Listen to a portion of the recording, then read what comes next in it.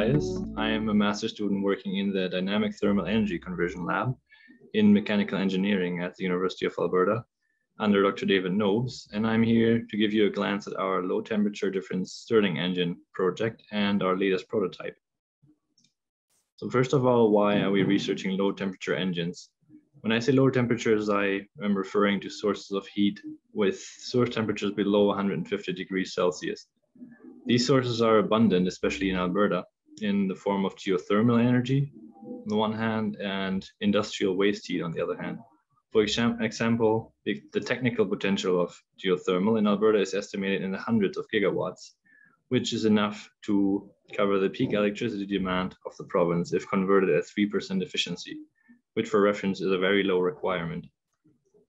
And for waste heat, the Strathcona industrial area has an estimated waste heat potential in the hundreds of megawatts at temperatures below 230 degrees that could be used to produce electricity for about 2,700 homes in the area.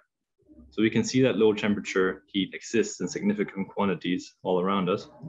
However, this renewable resource is hardly being used because of its low temperature that makes it difficult to turn heat into power effectively. This is where our research comes in, because heat engines such as Stirling engines can generate power from heat at any temperature. Stirling engines have two pistons that act on a closed working space filled with gas. The displacer piston moves gas back and forth through a set of heat exchangers, changing its temperature and pressure. It's shown in green here. The power piston, shown in blue, makes use of the pressure changes to extract power by compressing and expanding the working space. Heat from any source is provided to the heat exchanger to drive the engine. Now, low temperature engines are usually very small and operate, for example, using heat from a cup of coffee or the palm of your hand. Our research aims to understand large-scale low temperature difference engines and how to design them to use this energy resource economically. We've experimented with prototypes. Here you can see the most recent two, which produce shaft power on the order of 10 watts from about 10 liters of working volume. We found that low temperature engines struggle with high energy losses relative to their power output. To increase their performance, the focus must be on minimizing these losses, which are, for example, mechanical friction, flow friction, and heat conduction through the engine walls. Also, the importance of these losses and the reciprocating nature of the flow made it necessary for us to design a custom thermodynamic model to predict the performance of these engines. Here you can see the model that one of my colleagues designed, simulating a temperature distribution through one of our engines. Now, the next step for us is to validate this model with a wide range of experimental data. For this purpose, we're currently designing a prototype at a larger scale.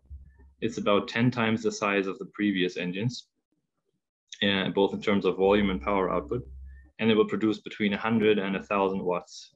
Here you can see an animated model of this prototype cut in half so you can see its components. The first goal is to build a working engine at a large scale, which approaches the scale of a potential future application.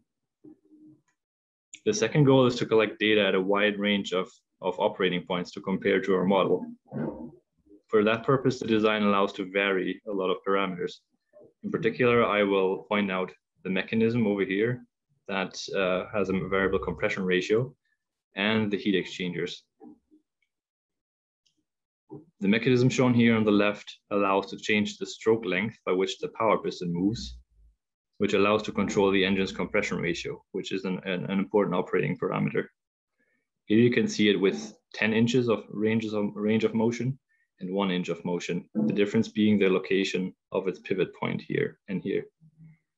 The heat exchangers on the right are located in a separate module as opposed to previous prototypes where they were integrated into the engine body.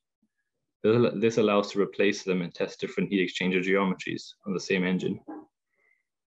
Once this prototype is built and running, it will provide data to validate our model, which means to judge how accurate the model predictions are and where the model needs improvement.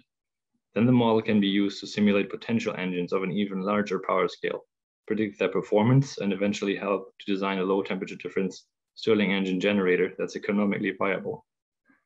Thank you for your interest in our work. I acknowledge the support of FES in Stirling, and Alberta Innovates, and I'd be happy to take some questions now.